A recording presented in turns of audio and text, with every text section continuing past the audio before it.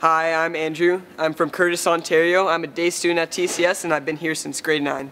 Everyone believes that leadership isn't just a role, it's not just a title, it's something that everyone should take up and try and participate in. The best way to be a leader at TCS is to set a good example and be a good person. After getting the leadership award for swimming last year, I was able to realize and look back on how much you can help students just by doing the little things. And leadership at TCS is just a lot of little things done correctly. It's not uncommon for a grade 9 to be leading a group of grade 12s, or a grade 12 leading a group of grade 9s. This is simply the way things are at TCS, giving everyone an opportunity to lead. I love it here, I love the opportunities here, and I'd love for everyone else to be able to experience them too.